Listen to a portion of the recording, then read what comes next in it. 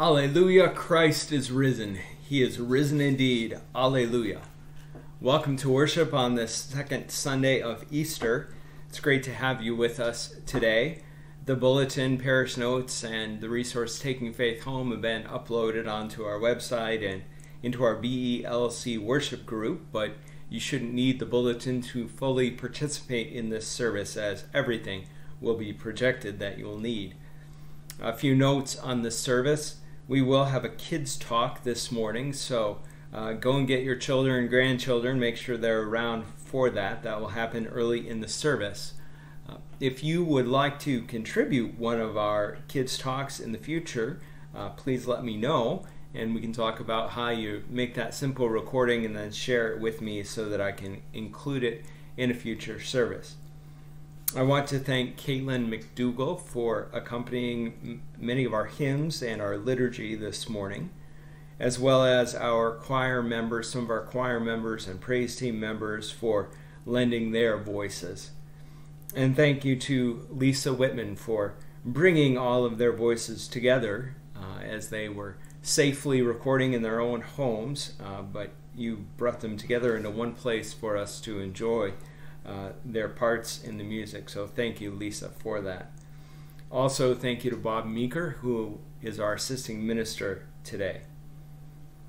I want to let you know that I'll be changing my regular day off. Some of you know that my day off is usually I try to take Fridays, but in the current rhythm of life that hasn't been working, and so I'm going to switch that to Monday. And so my plans are this Monday I will be taking a day off. And one other announcement. Many of you received an email about this, but we have a continuation of our Lenten theme on prayer, and you're invited to be part of a virtual conversation called Listening to Our Still Speaking God. And this will happen between now and Pentecost. We'll explore the four movements of attending, pondering, responding, and being that for centuries have brought people of faith into an abiding, faithful, fruitful awareness of God's loving presence. Pastor John Burow will serve as host and guide for us. Much of the material will come from a book called Opening to God by David C. Benner. And the book is a wise, expansive, generous, and gentle introduction into the practice of Lectio Divina, or spiritual listening. To participate, simply send an email to Pastor John Burow, that's Pastor J. Burow with one R, PastorJBurow at yahoo.com, indicating that you want to be a part of this group. Pastor John will somewhat regularly make suggestions and give prompts, share maybe even frustrations and exercises in listening to God, who yearns to be in relationship, in communion with each one of us. And now let us begin with our confession and forgiveness. It is nearly impossible to understand what God accomplishes in and through Jesus Christ, as we just experienced in Holy Week and Easter. Each year we walk this journey to the cross that culminates in an open tomb. Thankfully, we can come before our God and one another and confess our sin and celebrate Christ's forgiveness.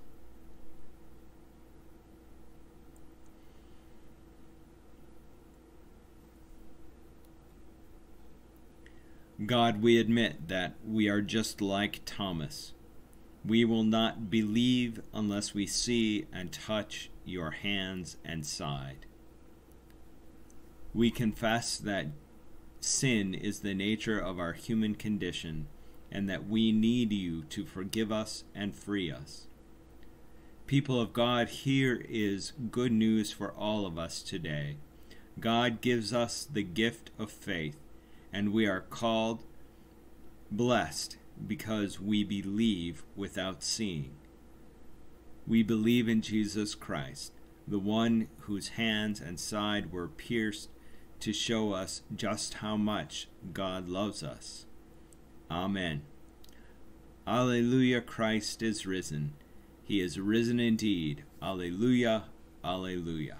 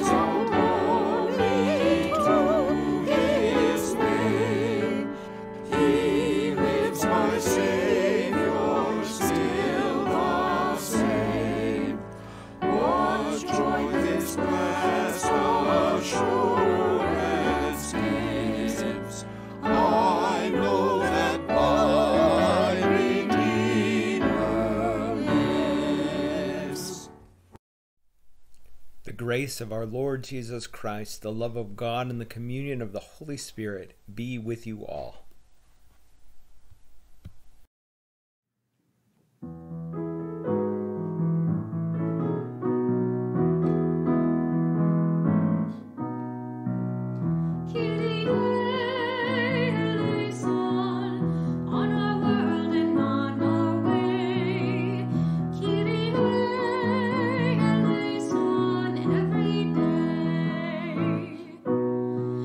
Peace in the world for the health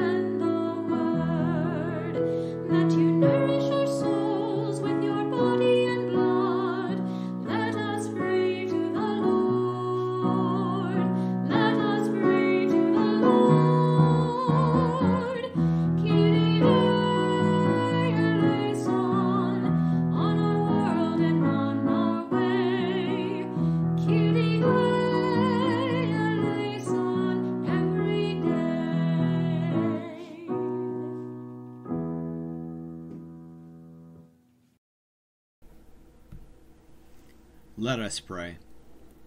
Most gracious Father, whose Son returned from the grave in glory and appeared to his disciples, grant us the faith to believe beyond what our eyes can tell us, so that you will send us into the world to live out our faith in you. We pray this in the name of Jesus, who lives and reigns with you in the Holy Spirit, one God, now and forever. Amen.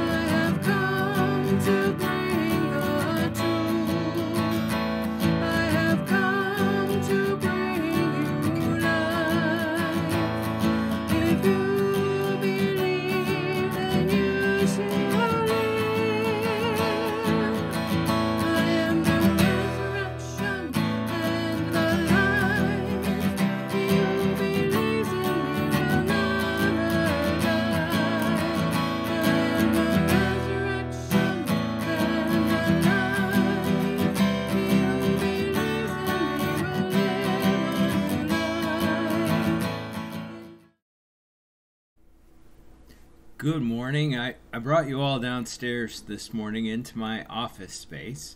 But don't worry, like my office at the church, I have a lot of fun stuff close by that, that keeps me busy. But I brought you down here today because I wanted to show you this little Lego minifigure.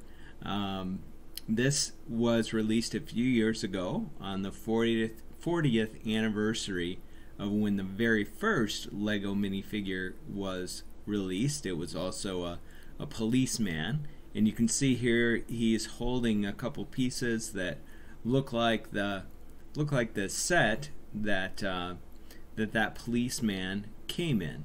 So I wanted to show you this, and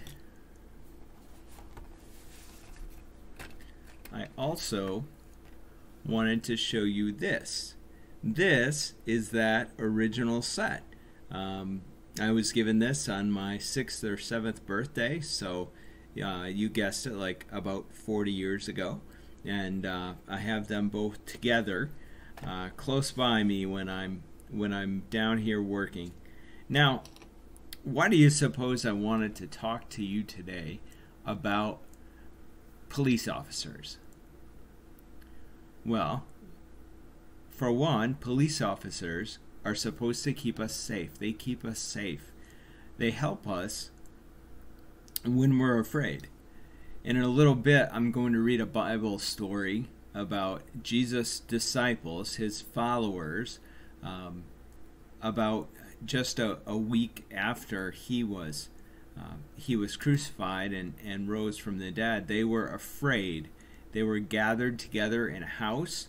Most of them were together, and they were afraid that the same people who hurt and killed Jesus would hurt and kill them too. So they were afraid. And Jesus came right through the locked door, came through the door and said, "Peace be with you. Peace be with you." He didn't want them to be afraid. He wanted them to have the confidence that he was with them, so that they could go out and tell the world that Jesus had been raised from the dead. We experience fear sometimes.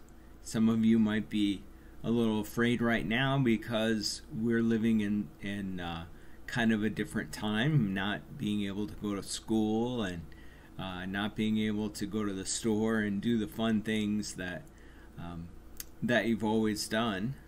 Well, we have a lot of people keeping us safe. We have policemen, certainly policemen and women, and you also have, who else? Well, your parents and grandparents. they keep us safe too. And we have them, and we have so many people keeping us safe. And Jesus is keeping us safe. God is keeping us safe. God has given us all of these people around us to help keep us safe during this time, keep us from, hopefully, keep us from getting sick.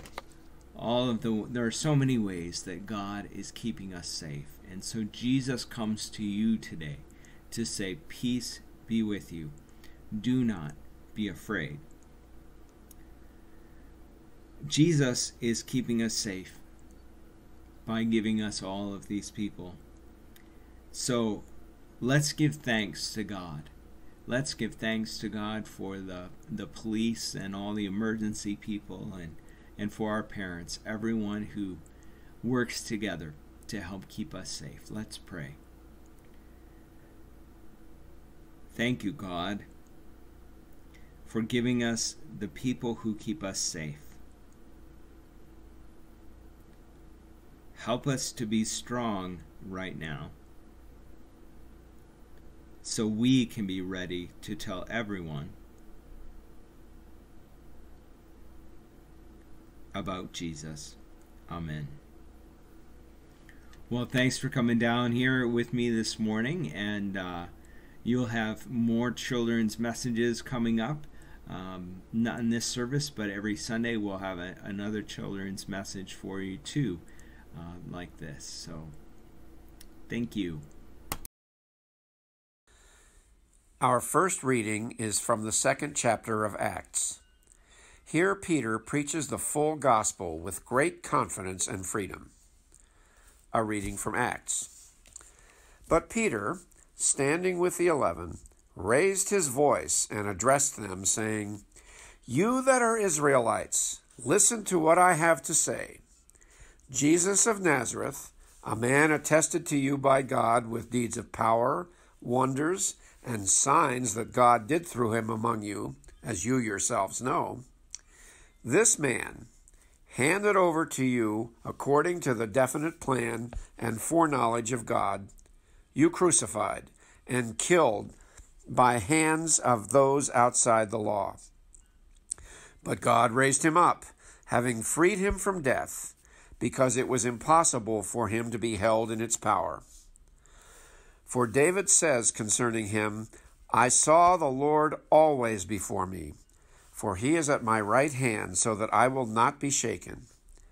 Therefore my heart was glad, and my tongue rejoiced. Moreover, my flesh will live in hope.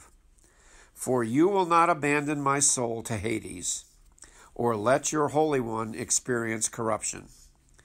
You have made known to me the ways of life. You will make me full of gladness with your presence.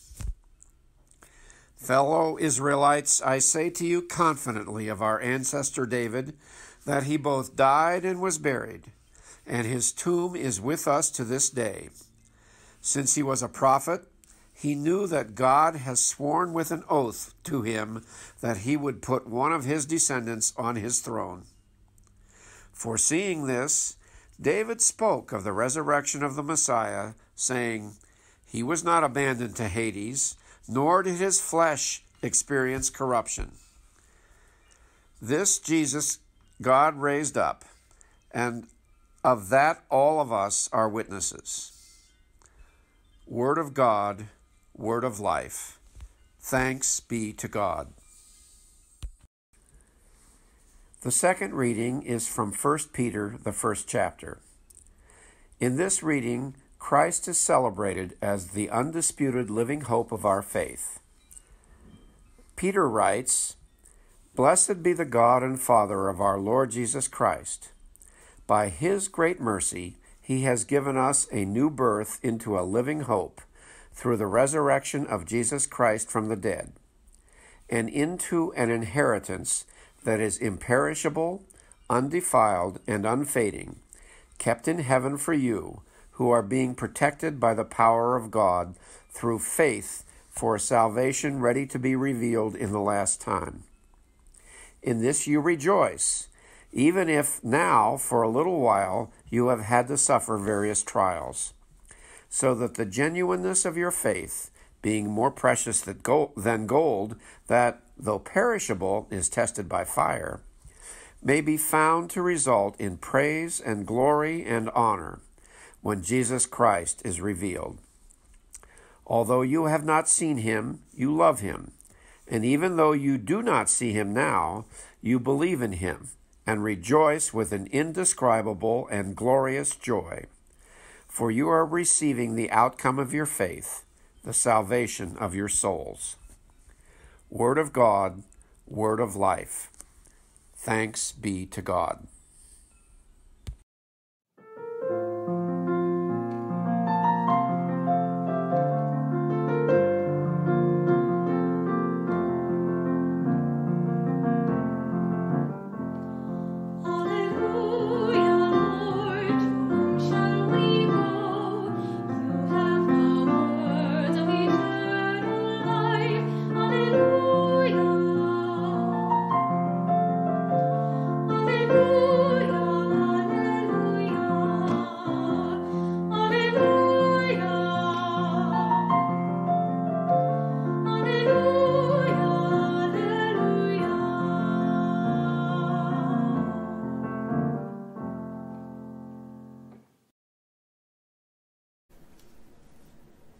The Holy Gospel according to John. Glory to you, O Lord. When it was evening on that day, the first day of the week, and the doors of the house where the disciples had met were locked for fear of the Jews, Jesus came and stood among them and said, "Peace be with you." After he said this, he showed them his hands and his side. Then the disciples rejoiced when they saw the Lord. Jesus said to them again, "Peace be with you. As the Father has sent me, so I send you." When he had said this, he breathed on them and said to them, "Receive the Holy Spirit. If you forgive the sins of any, they are forgiven them. If you retain the sins of any, they are retained." But Thomas, who was called the twin, one of the 12, was not with them when Jesus came. So the other disciples told him, "We have seen the Lord." But he said to them, "Unless I see the mark of the nails in his hands, and put my finger in the mark of the nails, and my hand in his side, I will not believe." A week later, his disciples were again in the house, and Thomas was with them. Although the doors were shut, Jesus came and stood among them and said, "Peace be with you." Then he said to Thomas, "Put your finger here and see my hands. Reach out your hand and put it in my side. Do not doubt, but believe." Thomas answered him, "My Lord and my God." Jesus said to him, "Have you believed because you have seen me? Blessed are those who have not seen and yet have come to believe." The Gospel of the Lord. Praise to you, O Christ. I bring you grace, peace, and love in the name of the Father, and of the Son, and of the Holy Spirit. The problem with fear. We have all probably had an experience with fear in the last month or so, living with that fear, knowing that we are all in the midst of this, with this fear. I don't think I could have chosen a better gospel reading for this Sunday, even if I had tried. I don't know how many of you noticed the prayer before worship that we have printed in our bulletin each week. It changes with the theme and readings for each week, and so it's meant to apply. And we always go over it on Tuesdays at our staff meeting and for the week and make sure that it fits and see if any changes need to be made. And well, if I thought that the gospel fits, this prayer caught us all off guard, and so I'd like to share it. Come, Lord Jesus, come into our midst. We await you, filled with the fears and anxieties of life, anxious about our employment, fearful for our health, anxious about our family, fearful about things we see happening in our nation and our world. May we see your hands and side. May we hear again your words of peace. May we know the joy of your presence with us. Come, Lord Jesus, come and be with us in this time of worship. Amen. In our story today, the disciples, all but two of them, because Judas had gone out and hanged himself and Thomas simply wasn't there. We don't know why. So 10 of the disciples were gathered together, and they were still trying to sort out the events of the past week and try to figure out what had happened. Their teacher, their Lord, and their master had been arrested, tried, beaten, crucified, and buried, all before their very eyes. He had been buried, but when the women came to the tomb to anoint his body, after the Sabbath had ended, the body was not there.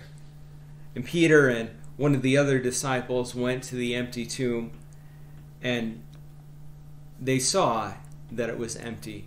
And then the resurrected Jesus appeared to Mary Magdalene and told her to go and tell the disciples that she had seen the Lord. And she did that. And she did as she was told. She went and said that he was ascending to his Father and their Father, to his God and their God. What did all this mean? They were understandably afraid. Afraid that the violence that had been visited upon their teacher would find its way to them too, not knowing yet if they could believe what Mary had said to them. They were afraid that Jesus' fate would be their fate. Now there is unfounded fear, the kind that holds people back for no good reason. And then there is the healthy sort of fear, the let's be smart about this kind of fear, the kind that keeps you safe.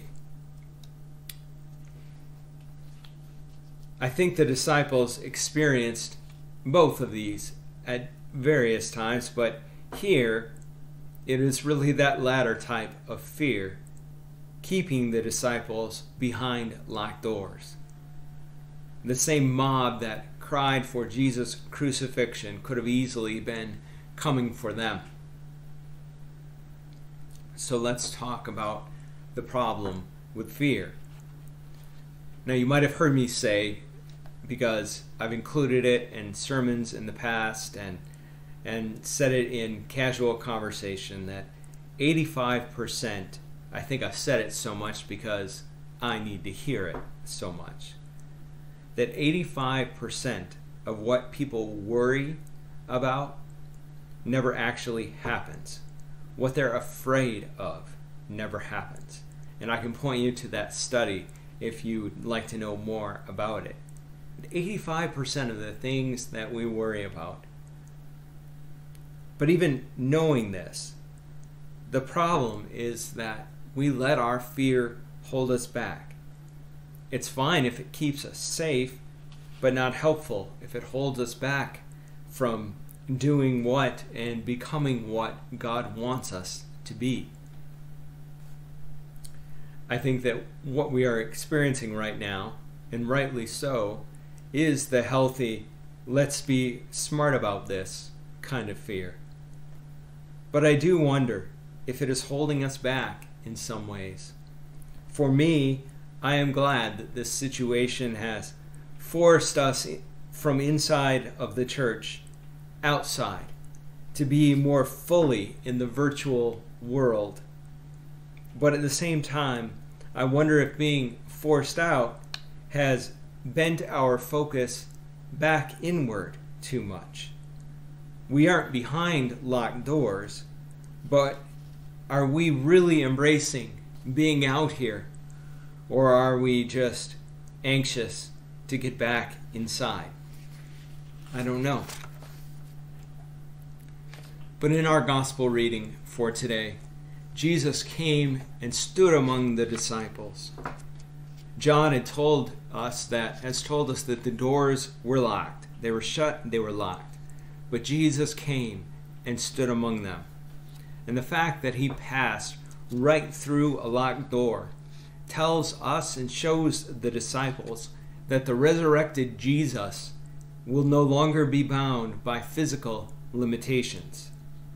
Jesus was going to be with them no matter what. And his first words to the disciples in their state of fear tells us everything that we need to know about what it means that he has risen. Jesus came and stood among them and said, "Peace be with you." With Jesus' resurrection, the new creation had already begun. The kingdom of God was at hand. Jesus' disciples would need to overcome their fear so that they could go out and participate in the kingdom work, participate in what God was doing. So Jesus breathed on them and gave them the power of the Holy Spirit, giving them the power to forgive sin, and proved himself to them as they put their fingers in the marks of the nails in his hand and in his side, proved himself to them so that they would believe in him and have life in his name.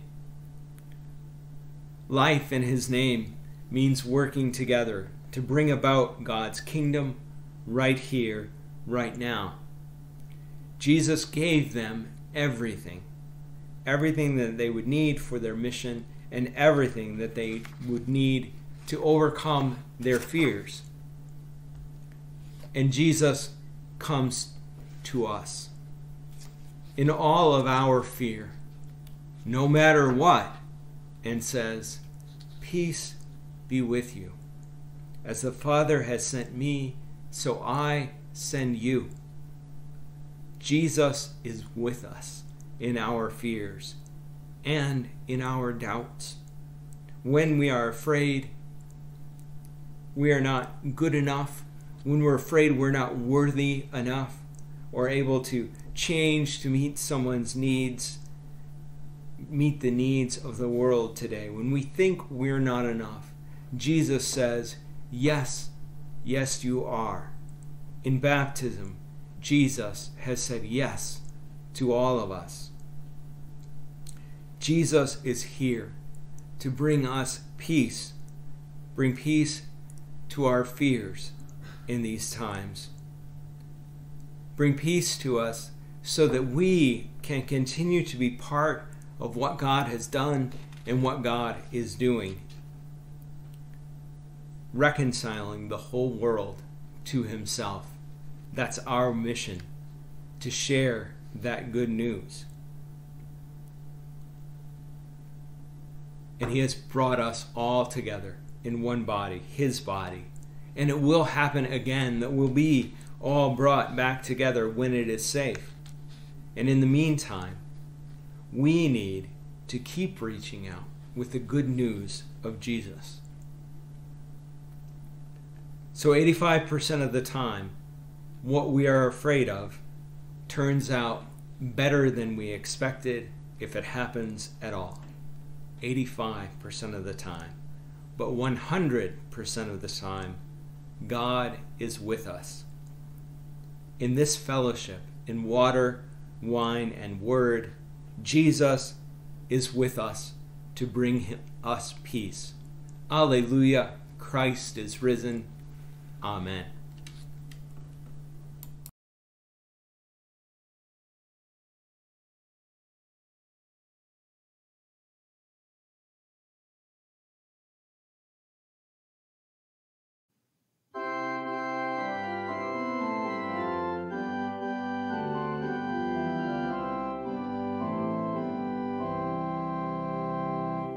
Good Christian friends, rejoice and sing.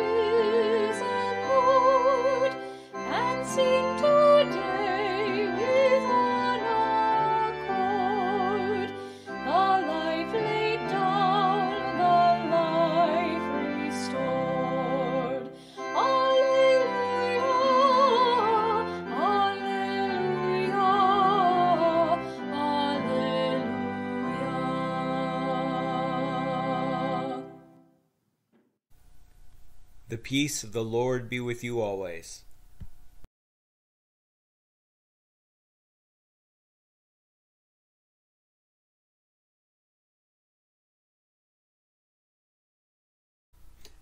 And now let us together confess our Easter faith using the words of the Nicene Creed.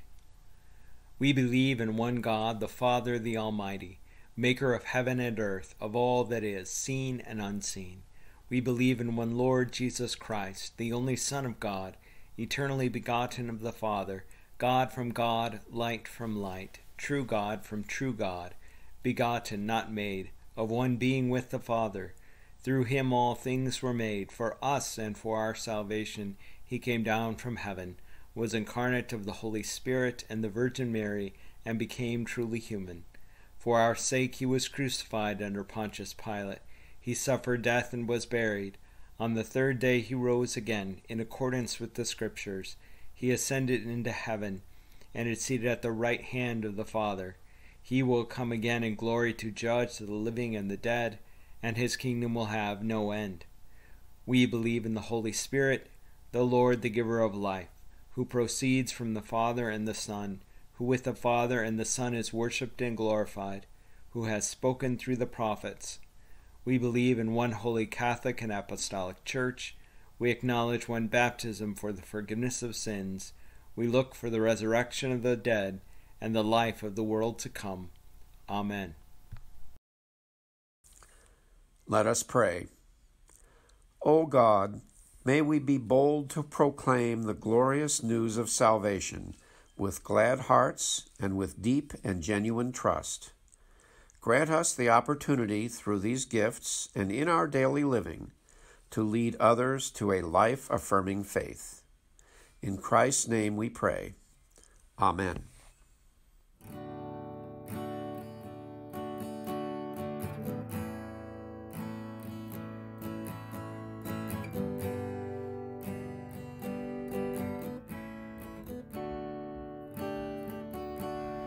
Lord, prepare me to be a sanctuary,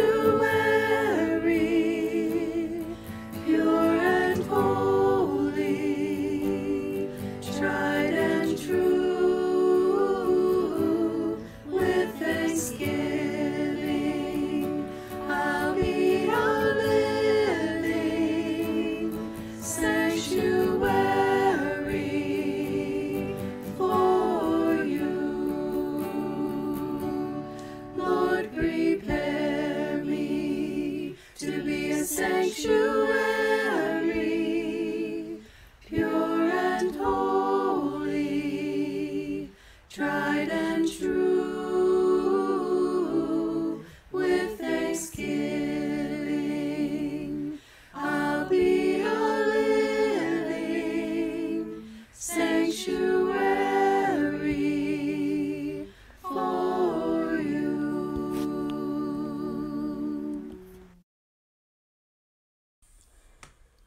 Uplifted by the promised hope of healing and resurrection, we join the people of God in all times and places in praying for the church, the world, and all who are in need.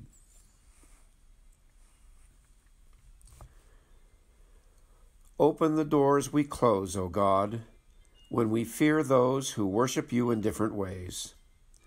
Guide us to unity and harmony, so that we may come to respect and cherish both our commonalities and our differences.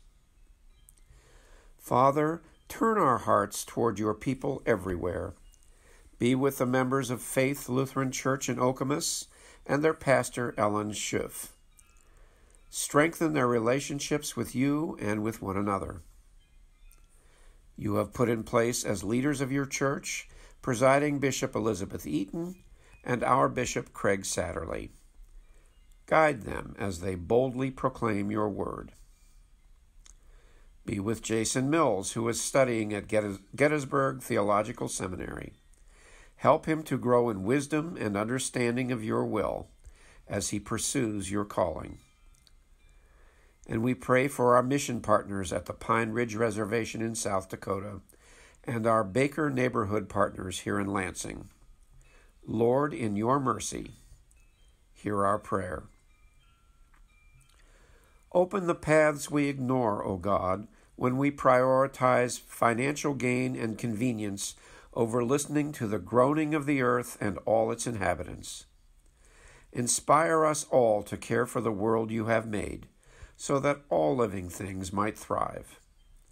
Lord, in your mercy, hear our prayer.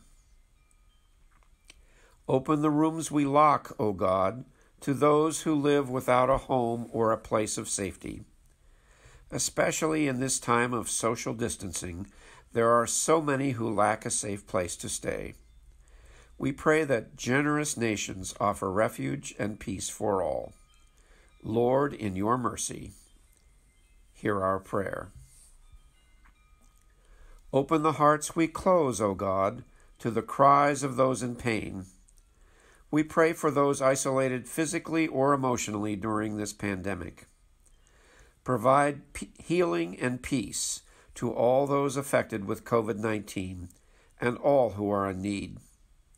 Especially we pray for Janine Grinnell, Shelby Waters, Marianne Allen, Virginia Bauman, Mary Brenke, Crystal Collins, Ernie Hassel, Rhoda Hunter, Kurt Kohlmeyer, Marilyn Kostrowski, Michael Mahoney, Linda McClellan, Nancy Meisner, Yvonne Nelson, Theron Palmer, Chris Ransom, Bob Robbins, Carol Roush, Audrey Skidmore, Don Spenceley, Ken Teeter, Peggy Teeter, Cheryl Van Patten, and Ron Westcott. Lord, in your mercy, hear our prayer. Open the ways of love, O God, in the pursuit of peace and healing throughout the world. Bless the efforts of scientists, officials, and healthcare workers who are addressing the coronavirus that is sweeping the globe. Be with frontline workers during this pandemic, including healthcare professionals, first responders, police and fire officials, grocery store workers, truck drivers and delivery workers, and all those who find themselves in harm's way. Help the rest of us understand that the best way we can help them is to stay home and mitigate the spread of the virus. We pray for all who serve in our military as they help to fight the virus and to keep the peace. Especially we pray for Chris Brown, Darian Doan, Carson Kozlowski, Joshua Kozlowski, Rusty Landry, Christopher Morgan, Ben Painter, Ryan Schiffner, and Jake Sonnenberg, and Eric Wheeler. Lord, in your mercy, hear our prayer. And we pray for Don Romaine Sr., Sharon Jaster, and those we now name before you in our hearts.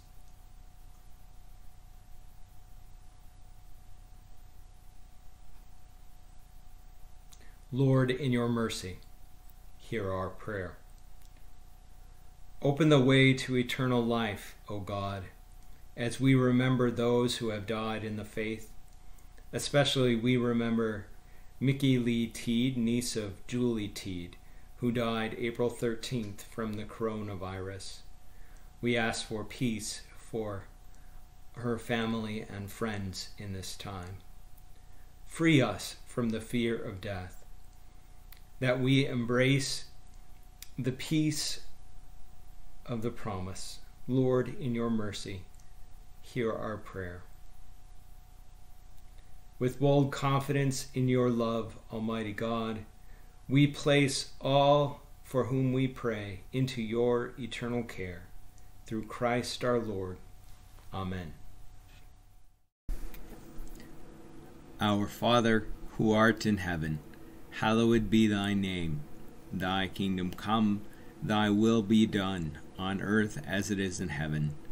Give us this day our daily bread, and forgive us our trespasses, as we forgive those who trespass against us. And lead us not into temptation, but deliver us from evil. For thine is the kingdom, and the power, and the glory, forever and ever. Amen. The Lord bless you and keep you. The Lord's face shine on you with grace and mercy. The Lord look upon you with favor and give you peace. In the name of the Father, and of the Son, and of the Holy Spirit. Amen.